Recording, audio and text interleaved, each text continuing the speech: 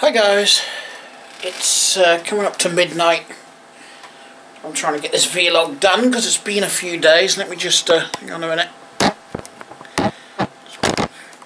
Just want to rotate the tripod. That's better.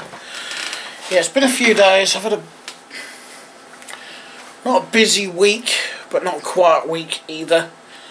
Cat Strokes came over Monday, liberated me of several wheels and a box of bike bits. Because I'm wanting some space. That's one of the reasons I'm actually getting rid of as many bike bits as possible. I don't need them all, for one. For two, I really do need the space in that outside closet for something else.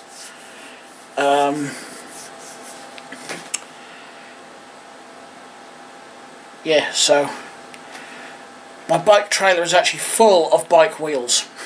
That's all it's full of. Don't know how many is on there. There must be a good dozen on there. And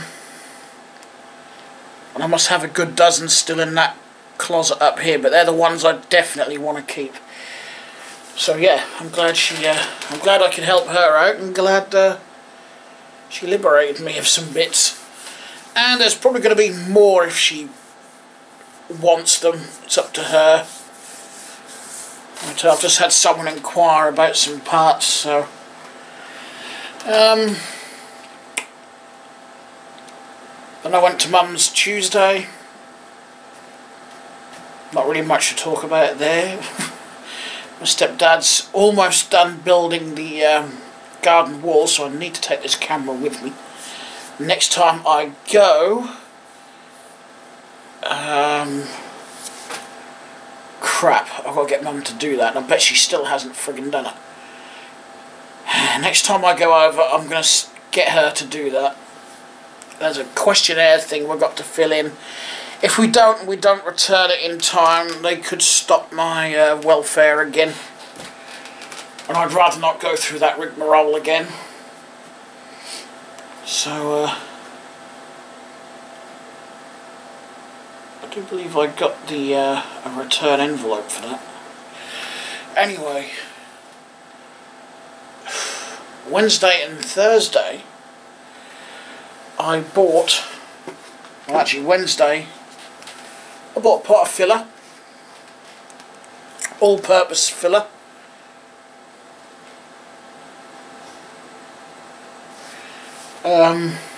Because, I'll show you in a minute, I've gone around the whole flat and filled in every last hole, dent, crease, gouge I could find. Because I'm repainting the flat. I'm getting stepdad's help, possibly my little brother's as well. And we're going to repaint the whole flat. I've been here nearly 8 years. 8 years on the 29th of this month. And it's not been done since, and don't you even bloody think about it. He jumped on my lap last night and stuck his claws in, all 4 paws. And that is not nice with the trousers I'm wearing. So, yeah. So if I actually just rotate it this way, you can see some of the white marks on the wall. Here, here, some over here. What I've been doing all around the door frame for the lounge and wherever else. The shelves in here, like this one and the rest of them, are going straight back up exactly where they are. I'm not going to move them. The ones in the bedroom are going to be moved. And of course, I can't win with this tripod, can I? I've got it so it moves slowly, but now it creaks in all directions. I do apologise for that. I wonder if I should spray it with a bit of WD-40, if that will cure that. But yeah, all of this Lego Town has got to come up when I do this lounge. And all the models have got to come off the shelves. The shelves are coming down. There's still a few things I've got to fill in here. Some screw holes and some... where there is some cable clips. I've got to pull those out of the wall. I think that's about it for in here. I think a lot of the boxes of Lego and whatnot will just stand in the kitchen. Ooh, pardon me. I've just eaten. I've had a curry. Home cooked curry. I didn't go out and buy one. Jesus, I can't afford that. So I just went and got a cheap tin out of Sainsbury's of curry and cooked up some rice. In here, these shelves are going to be changed. We're going to start in this room, so that's the reason I need the room in that outside cupboard, because I've got boxes under the bed that I don't go to very often that might as well stack in that outside closet. Chest of drawers in the lounge, I'm going to give that to Mum.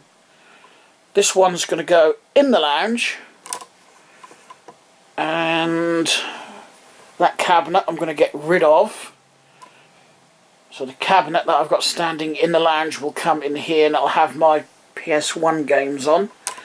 The PS2 games, I haven't quite figured that one out yet. I think what I might do is move the shelves around, because they just unscrew with 4 screws to either side, and just sort of adjust those so I could probably get all of those lined up along the bottom there, probably, or most of them.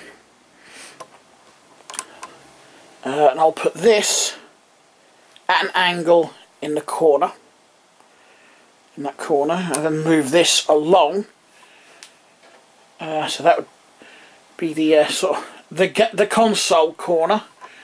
What I want to do, I haven't decided yet, but I want to get both of these long brown shelves, this one and that one up there, end to end on this wall to make one long shelf, and then the same with these light coloured wooden ones as well. Hopefully all 3, so I can make, you know, 2 long continuous shelves on that wall and put all my lamps, all of these lamps, on that wall. So the idea will be lamps, console, sleeping area, retro computers. That's the plan. And I may even put the retro stereo over here as well, in that spot. When we paint in here, I'm also going to paint... Oh, I've just caught the handle on here. There's a handle right here to move the tripod head. Yeah, when this... because we've got to pull all this out of the corner to paint in there, I'll paint this before I put it back. And I know how fast my stepdad can paint, so long as the walls are clear, it ain't going to take him long to put the paint on the walls. And then we've got the woodwork as well. That's going to be the time-consuming part.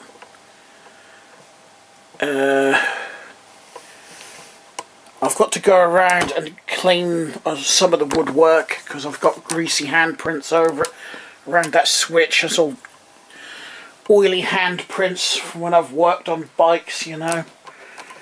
When I've got a bike and I'm working on it in here, you know, I just get up and hit the light switch and lean on the wall, and yeah, I might feel better in myself if I tidy this place up as well.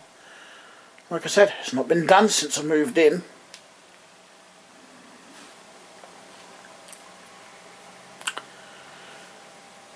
I think the computers will go in the kitchen. I don't want to put those in the outside cupboard because I'll need those. I just want to put the boxes of stuff in there. You know, I've got some bits underneath the Lego table in the lounge that could go in there out of the way. Like my box of squirrel ornaments. I haven't got any of those out. I might keep a few out, but I think the rest I'll put in the storage in the cupboard. Same with this bike stand I've got here. Which I might even sell, to be honest. Because I don't use a damn thing. And it's just going to take room up in that yeah, actually I might sell that.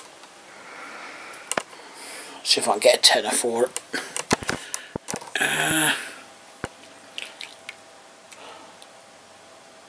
yeah, I'm kind of looking forward to that. Getting all this done. I can get all the sockets sorted as well. Before I put this back properly, I'll put the extra outlet in down there as well that I've been wanting to put in for a while. And I'm going to get possibly another 8-way or 6-way outlet.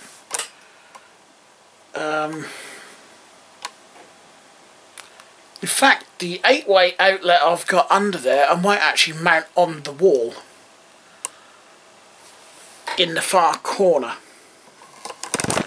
above the behind the monitor, and perhaps another one beside that, but keep the keep my cut-off switch that I've got there in place. Pity they didn't do a double one of those, because I could have put 2 cut-off switches side by side so I could turn on the one for whatever I've got this side, you know, like the VIO down here and whatnot, you know, got the VIO there, and there might be a few other computers I might run up this end. The stereo, for example. So I will need shelving up this corner, which I will replace. I've got a couple of recycled planks, actually from the old cabinet that stood in the corner over there where their new shelves are. Rescued the end panels from that. They'll make good shelves. They can go up in here, and I might put the stereo speakers up on there.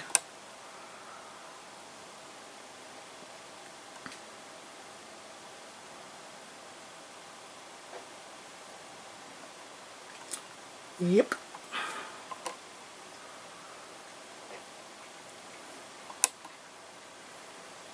I think it's going to be good when it's done. And I can see right on that corner bracket in there that the screws are pulling out. And that whole thing is lent that way a little bit, so when I pull that out I'm going to have to sort that.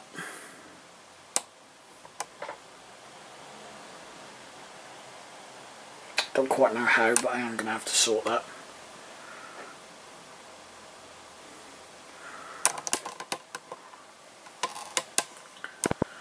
I'm just thinking it might be tidier and easier to store PCs under here if I put the socket up there. And again, if anything actually went wrong, I could get to it quite a lot easier. You know, a just in case kind of thing. I'd like to have it up there, although I'm not sure if all the power cables would reach. I don't know, it's either that or I mount it on the wall underneath, because like I said, I have got that cut-off switch under there. My safety switch I can just whack just in case anything does happen.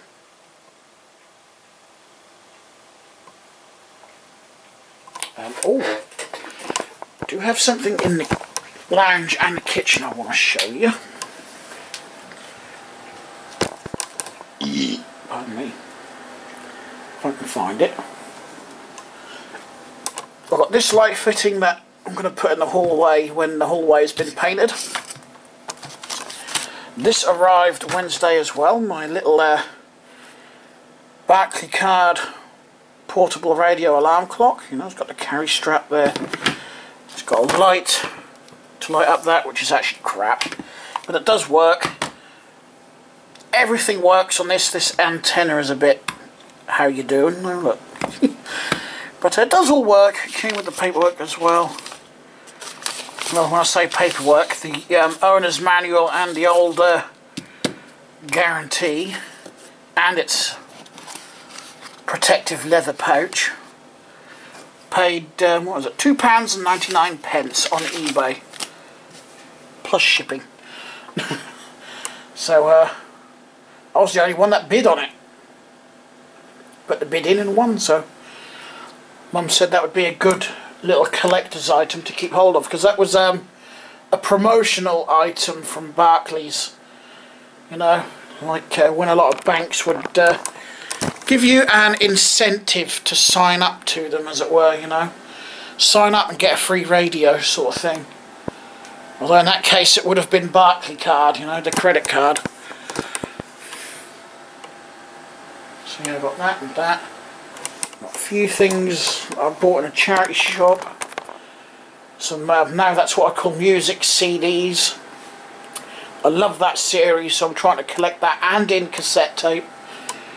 A little ever ready torch there.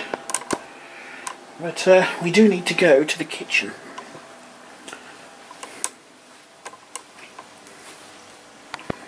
And get attacked by big ass moth as we come in here. Whee! He was flying around in here earlier. I've got those tools as well. Because I've got the flashlight that I just showed you, and these screwdrivers and a couple of wrenches there. Not this lot. Not that lot, just this lot here. For £1.80 out of a charity shop. Why do I want more screwdrivers? One, I'm a guy, I like my tools. And two, apart from a couple of Phillips screwdrivers in here, they're all a sort of terminal sized screwdrivers. Very handy when you're tinkering around with terminal type things like I do. Anyway, I've also been tinkering with this. We have a cable connected to it, just make so you see I'm not pretending, you know. It's a pretend cable, it's connected to it magically. Now it is connected, it is running up in there.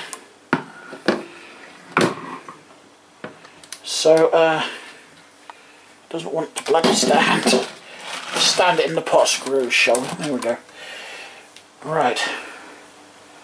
Make sure the wires aren't short together. There we go. One very bright, rotating LED warning beacon. It actually looks a bit yellow. Yeah, it doesn't matter. I don't know what the regulations actually are for these, but response vehicle lighting. It's a brand new one he sent me with these, and it's actually quite a good light. It's not that expensive either for something like that. But I can't have 3 light bars on at the same time. I cannot have... Oh, that one is going to work. It didn't work the first time. Must have a dodgy switch.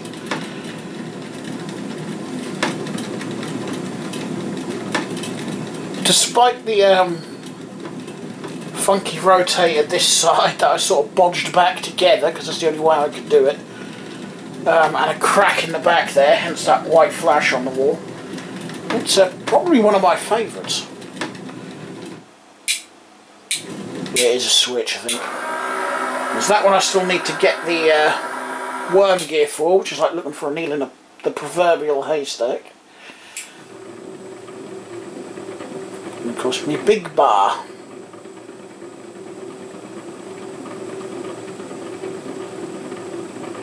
Which works merrily with the LED lamp. I can't have the LED lamp on, that on, and one of those on either. There's just not enough oomph in that power supply, unfortunately. But yeah, that is not bad quality. This is well made. The circuitry was all well laid out when I looked at it. Well laid out, well designed. The soldering looked good. I used, like I said, I used my magnifying glass on that in the end, and I could see a pad with solder on that actually had a little plus positive symbol on it, so I stuck the positive wire on that and stuck the neutral on one of the neutral connections, which was actually in close proximity of it, so a little friend up in that corner.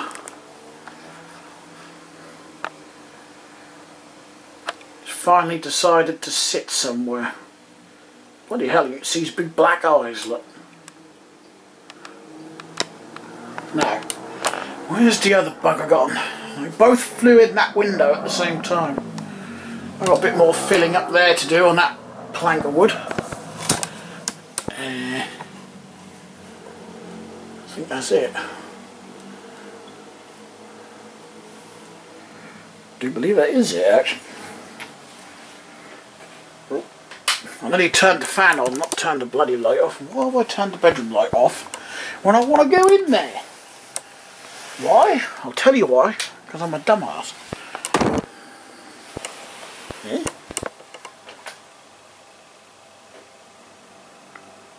It's just my eyes.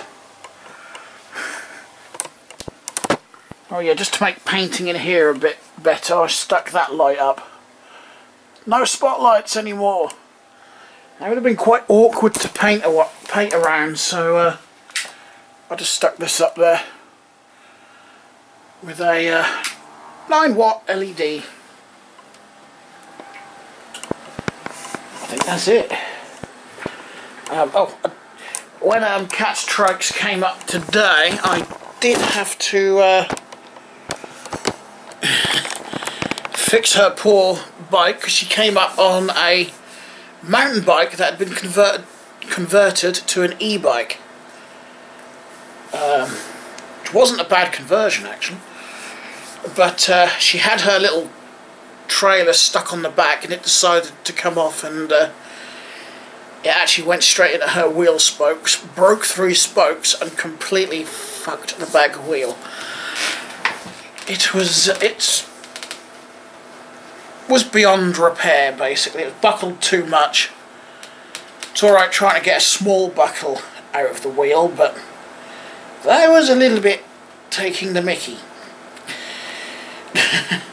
So I put her in one of those brand new wheels that I got last week I think. One of them wheels I got for £5. Not one from the pair, the other one, the odd one that came with it. And what else did I do? Put on a couple of new brake blocks and oiled the chain, and that was it. But it's actually quite a decent looking bike, really.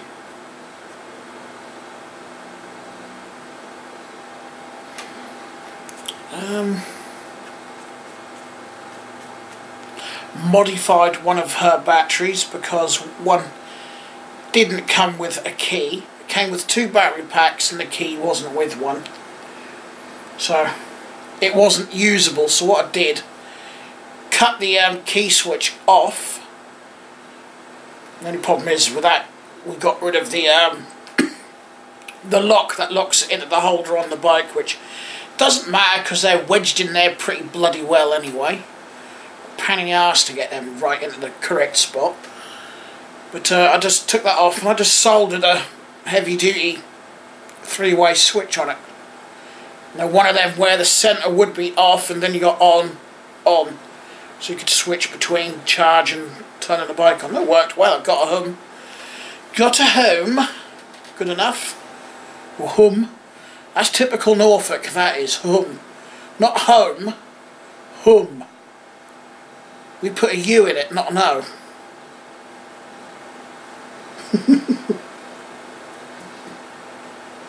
And yet us Brits have a go at the Americans for butchering the language. Sometimes I think British accents do a bloody good job at butchering it ourselves. Especially how some people write on Facebook. Jeez. They miss half the bloody letters out of words on Facebook. Yep, private message. I'm going to shut down the PC in a minute anyway and bugger off to the bedroom. No doubt he'll curl up on the bed. I'm just trying to think if there's... just to make sure that there's nothing I forgot. That's why I keep restarting this video, because I keep forgetting to add things. Oh yes. Don't know if I mentioned it in one of my previous videos, but that Alba stereo I got, the speed selector switch wasn't working. It wasn't selecting the 45 speed, it was only the 33 speed. Although I noticed when I sort of wiggled the switch, it would work for a few seconds.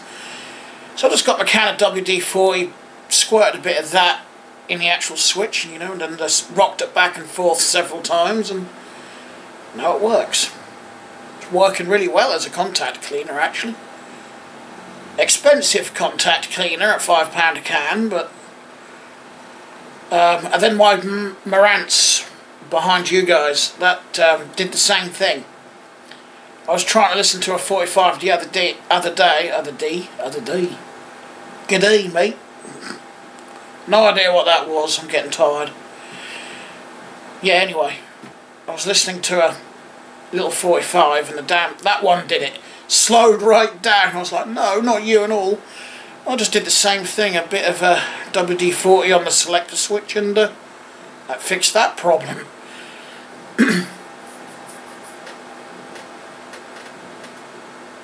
It's amazing what you can do with it, you know, just half the time when things stop working like that, it's something simple, but yet people just stop using it and gets put into storage and then eventually thrown out because they've probably gone and bought another. It really is getting cold in this flat tonight. So I'm pleased with that. I've still got the tape decks on the Marantz to sort, but I'm not too worried about that because I've got the Alba. I've got 2 portable tape players there as well, plus another one in the bedroom, so I'm not really short of tape players. And I've got my eyes on one. Apparently the tape deck doesn't work, but the rest of it does. So I was thinking, as it's only £8, as long as it doesn't sell, you know, before next Thursday, I'll get it as another little project, and I'll probably sell it on eventually, or even sell one of these 2 I've got here if I like it better. I believe it's a Roberts. Yeah. Anyway, I'm going to leave this video here, so thanks for watching. If you liked the video, give me a thumbs up. If you didn't, give me a thumbs down. And I will talk to you all again very soon. Bye.